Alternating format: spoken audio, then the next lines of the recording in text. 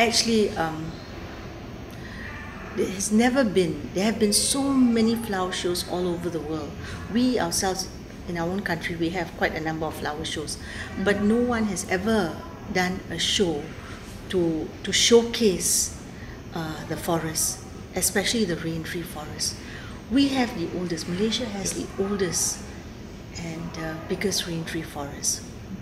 And in our forest, we have so many orchids, which, sad to say, many have been the word stolen from us. Yeah, there was no control. We didn't care at that time, but now we still have so much more inside. So beautiful. There's this orchid called the necklace, which is, I cannot believe, I didn't get to see it, but I have books on it because it's in the Maliau Basin, which is quite, we didn't have a chance to actually go in. But if ever we can take a long holiday, I would like to go into this forest and spend time. Patla shares the same interests. So, and the kind of trees, the oldest trees that we have inside there, and the kind of the flora and the fauna, the animals that live inside. You know, we have to show. People always think that. I remember a time when people were upset with us for you know, growing more oil palm and killing, not allowing our orangutans to sort of breed more. You know, but it's not true. We actually have so much space. You know, and the orangutans are so happy. The orangutans are well cared for. We our sanctuary looks after those that have been abandoned, you know, by poachers and things like that, and they quickly bring them up like their own babies, you know. And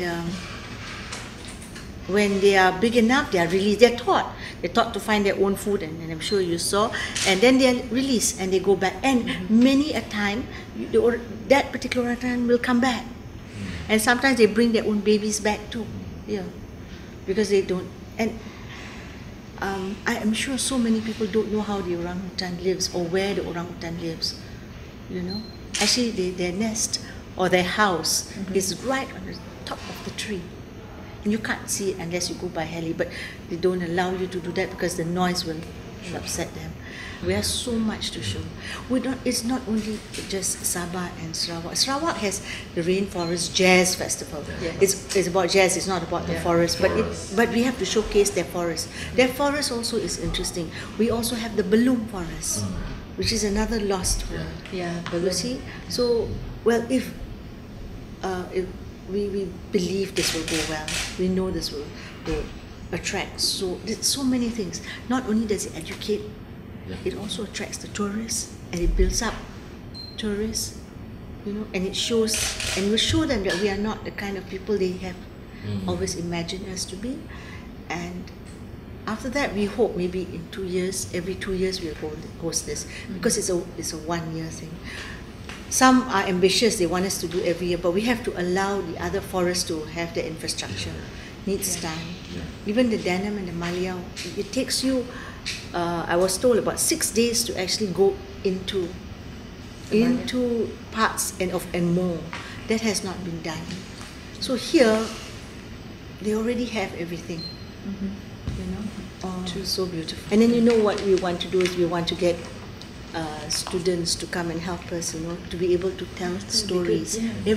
In the forest there are many stories, because the orang asli or the people who live in the forest, they always have a story to tell you about this tree, about why this plant is like this. So you know, it's nice.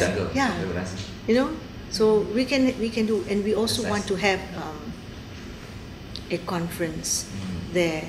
At this conference, we get good speakers to come. And it could be an annual thing or biannual thing, whichever, where we can actually talk about laws for trees. You know? Like right now, you see people just cut trees and make way. KL has no trees left. They cut trees to make the road wider and wider. You know, so actually UPM has come up with a very clever idea. They have, not an idea, actually they have been doing it all along. They value the trees. And they have a way of valuing the trees. So we hope to make this one a law where we value all the trees all around us, so that if ever you want to cut that tree down, that is the price of the tree, plus you have to pay for the transfer of the tree, because you'll not be allowed to cut the tree down. You know? And actually, I wish our developers can be more creative. The problem with us, we have creativity, deep, all of us have. We don't want to use it. We only see that dollar sign, you know. If they can build the trees around the houses, don't you think it's so beautiful? Yeah. Why you cut all the trees? You know, if you look at all the elite, if you travel anywhere in the world, the elite always like to live far out, live into the forest and build their house around the forest. And we have it here, and we cut it all down. You know, so that can save so much, because by not cutting down everything, there's no erosion.